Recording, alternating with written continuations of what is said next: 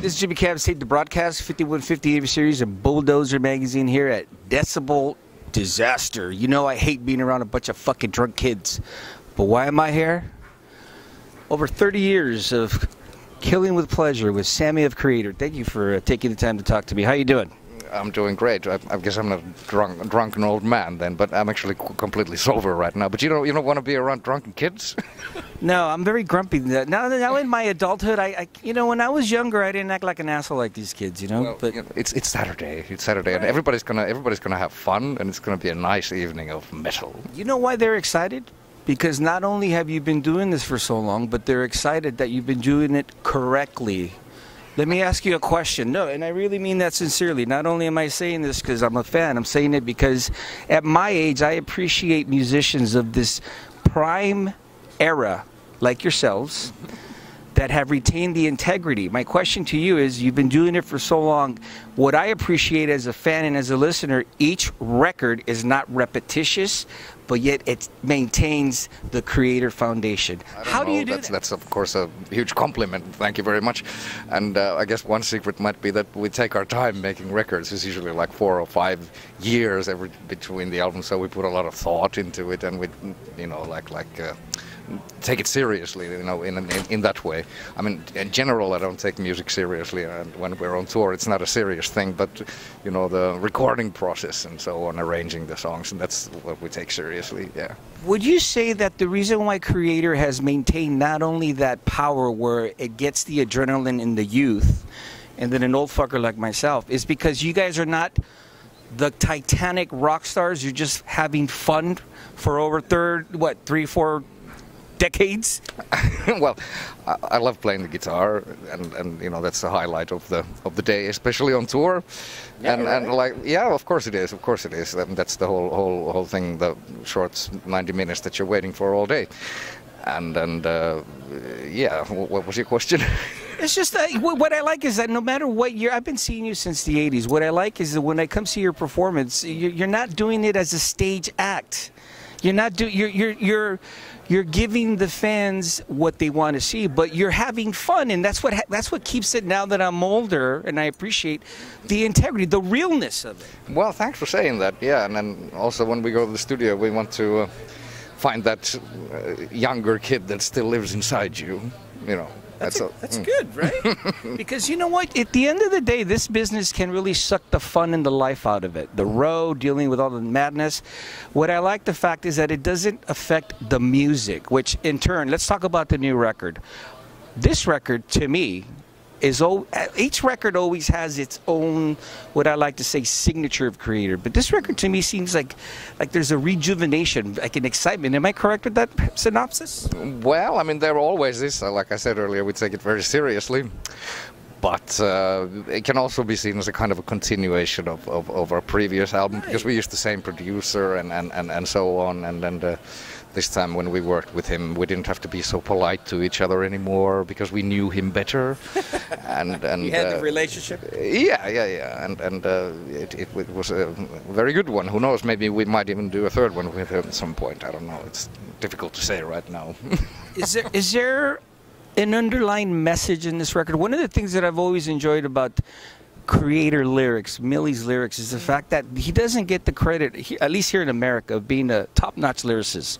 I enjoy really dissolving the lyrical part. But in this record, I found like, I'm interpreting it, and of course every listener will interpret it in their own way, but is there like a message for this epic, I don't even know, fiasco that we're dealing with here in the United States and the world? Well, not only United States, I guess everywhere in the world, but but yeah. But I mean, Miller, he draws his inspiration for his lyrics from current events happening around the world all the time. Okay, there's a lot of current events here. And yeah, and on the new record, there's like World War Now is like, for example, raising a question if we already are living in a kind of a world war already. I hope we're not, but you know, that kind of raises the question, and similar themes like that, you know. But it's they're easy to interpret. They're easy to once you read them, you know what it's about. Do you enjoy the fact, and I don't want to really get too involved in what the meaning is, because as I said before, every listener to a Kreator album interprets it on his own. But do you feel that in this day and age, where everything is so, this, not only this generation, but with technology, it's kind of done a dumbing effect. Do you think that the lyrical part is being dissolved, like back, say, like in 84, 85? Well, I mean, that's a part of the lyrical concept. I would say so. It is, but of course, you know, if you go thinking about albums that they made 84, 85, you got to remember that these guys were kids. They had to ask permission to go to the studio in Berlin from their parents and so on. And it's more like on those albums, like you can hear like horror stories and splatter and you know, Pleasure to Kill and stuff like that, which is also fine. I have nothing against that. We still play some of those old songs live. No, but what I meant is you've always focused, the band has always focused on the complete packaging of the album, the music, the lyrical point. Back in that era, we would dissolve that. Nowadays, do you think the youth is really digging deep into the lyrical part of this new record? I hope they are. I wouldn't know, but Let's tell them. Look at the lyrics. Read it. Yeah, you should read it, man. Yeah, whatever. But I mean, whatever turns you on is all I can say. You know, important part about any music or any kind of art it's also entertaining. Whether it's shit or well performed or bad performed, it's not the case. As long as it's you know, if it raises some interest, you know, that's the only thing that matters for me when I listen to music. One of the things that I've always respected about Kreators, I mentioned before the integrity factor, which to me means a lot. This is another thing that I've always liked. In this day and age, this era, with the whole resurgence, okay, one of the things that I've always liked about Kreators, they've never have been stagnant. You've been constantly moving forward, very productive.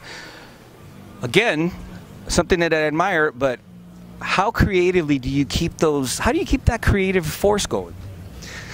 Well, we sound like old grumpy old men, don't we? I know I am. but yeah.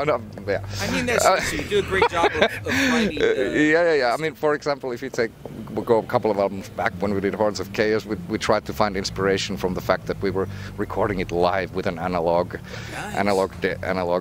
disc and on tape, and then on the next time we went more back to a kind of a more modern day traditional kind of way of producing an album, and of course the songwriting process is also a very important part about it too, and first we throw ideas back and forth like any musician would do at this day and age, you know, online, but then we do meet up in the rehearsal room and rehearse quite a lot. Before this album I was in, because I live in Finland, the rest of the guys live in Essen. I went there for many times during the spring, you know, like the 2-week sessions, playing every day and trying to get the songs together as well as we can. Right. Talk to me real quick about the recording of this record. Did you do anything different to make it, like as you mentioned before, where you experimented? Well, the method was, because the same producer was so the comfort was there. yeah, but we tried to expand our sound a little bit, of course, like we always try to do with every album. And for that we, for example, had some help from this Italian band called Flesh God Apocalypse, who helped us with the orchestrations of the intro song. And then when it turned out so good, we have them help us out with a couple of other songs too. But they're like small little things to spice it up a little bit. It's mostly dominant on the intro thing, and and some other guest musicians too, you know, to broaden the sound a little bit. Did you like collaborating with other musicians? Did it make it more creatively exciting? Of course, I mean, because that's the people you can always learn something new from, and I always think it's very important also to jam and with as many people as possible and do shows, because you can always learn from somebody else something that you didn't know before. And there's always input that you've didn't think of, and because they always say a song is never done, but right, Yeah, the more input, the better for the product. Absolutely. Kreator, Nothing to add. Kreator is on tour now.